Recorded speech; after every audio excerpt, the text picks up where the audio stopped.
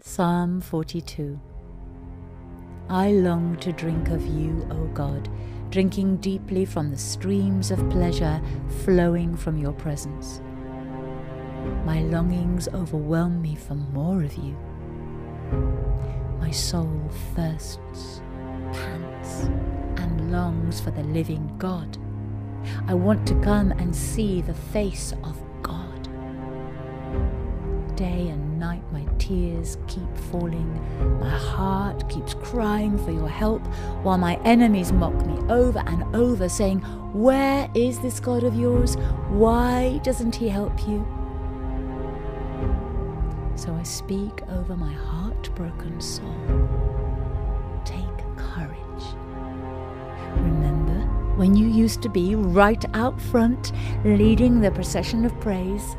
When the great crowd of worshippers gathered to go into the presence of the Lord, you shouted with joy as a sound of passionate celebration filled the air. And the joyous multitude of lovers honored the festival of the Lord. So then, my soul, why would you be depressed? Why would you sink into despair? Just keep hoping and waiting on God your Saviour.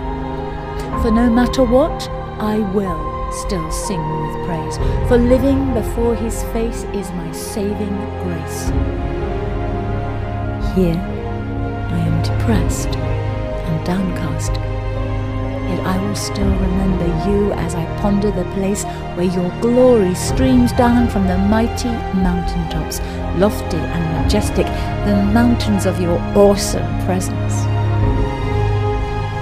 My deep need calls out to the deep kindness of your love.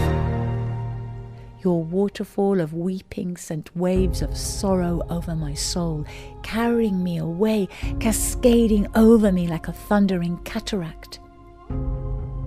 Yet all day long, God's promises of love pour over me through the night. I sing his songs, for my prayer to God has become my life.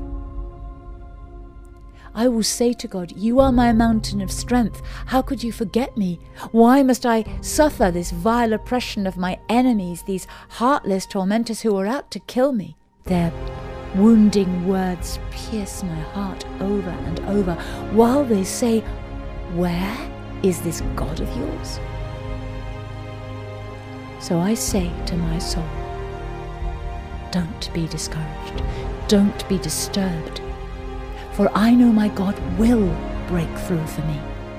And then I'll have plenty of reasons to praise him all over again. Yes, living before his face is my saving grace.